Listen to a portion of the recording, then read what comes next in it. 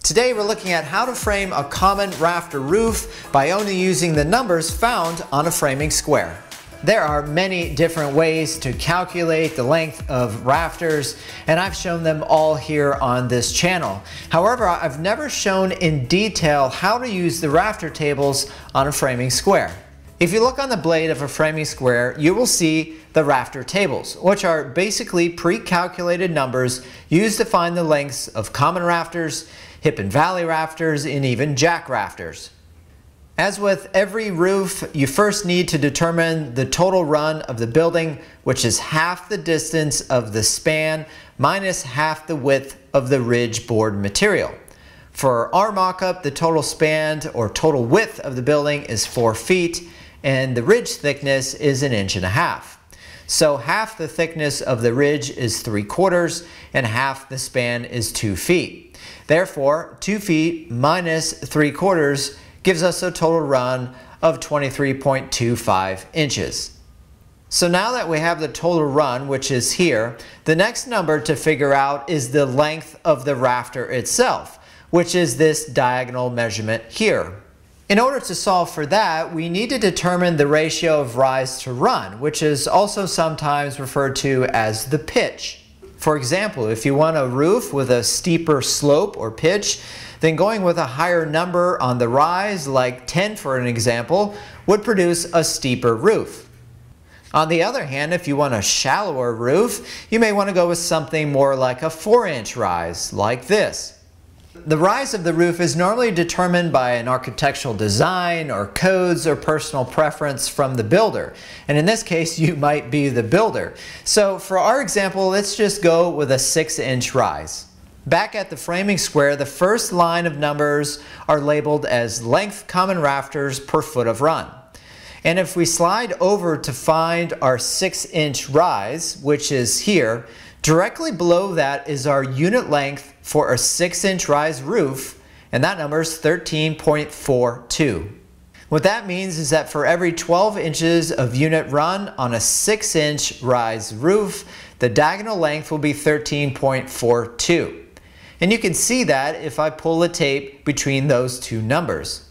Back at the drawing, we need to translate the unit length of 13.42 into our theoretical rafter length here. To do that, we first need to convert our run, that is in inches, to feet. And that's easily done by dividing our total run of 23.25 by 12, which of course is how many inches are in 1 foot. And that number is 1.94 if I round up. Again, this number is now in units of feet. What that means is that there's 1.94 or almost 2 full units of the 13.42 in our rafter length.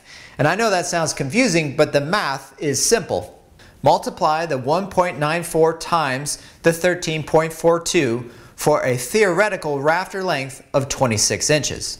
With that number figured out, we now can see the length of our rafter, which is from the side of the ridge board down to the outside wall. This measurement does not include the overhang amount, and that's why it's called the theoretical rafter length. Like the slope of a roof, the overhang amount, including the fascia and soffit cuts, are determined by architectural design, codes, or personal preference. Alright, let's lay out and cut this rafter to size. With the framing square held to the 6-inch mark on the tongue and the 12-inch mark on the blade, mark out the ridge plumb cut line and cut it out with a circular saw. Hook a tape measure over the end and measure down the diagonal length of 26 inches and make a mark. With the square still holding a 6/12, slide it up or down until it lines up with your mark and draw the exterior building line or heel cut. For this roof, the overhang amount wants to be 5 inches, so measure over 5 and draw the fascia cut line. From there, measure down 4 inches on the fascia line and draw the soffit cut. The last thing to do is mark out the seat cut length, which makes up the bird's mouth cut here. The length of the seat cut is normally the same thickness as the exterior wall and plywood, so that makes ours 4 inches. To lay out the seat cut of the bird's mouth, flip the square over and line up the square with the heel line here. Then slide the square up or down until the length of the seat cut measures 4 inches, and draw your seat cut, completing the bird's mouth.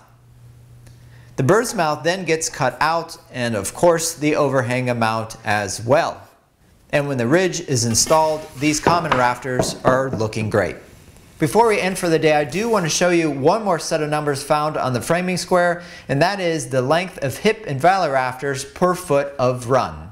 In a previous video, we built a hip roof, which actually had the same run as our example today. And in that video, we used a calculator to work out the length of the hip rafter, which goes from the bottom corner here all the way up to the ridge.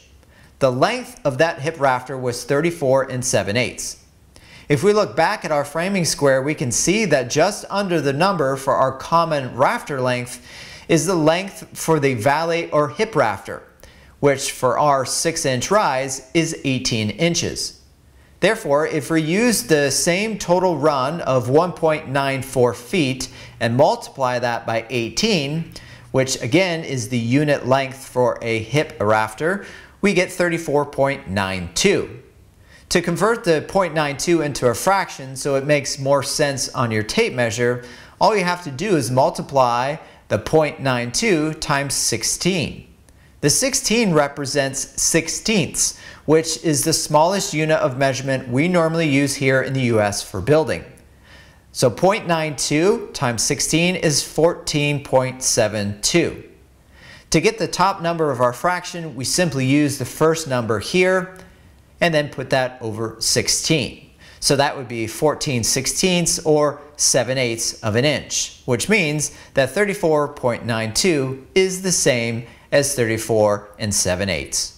So as you can see, the framing square works perfectly for figuring out all of your rafter lengths. I hope this video has been helpful. If you still have questions, be sure to watch my rafters playlist where I go over all of the other methods available. I hope everybody is doing well, and I pray God's blessing upon you and your family during this holiday season.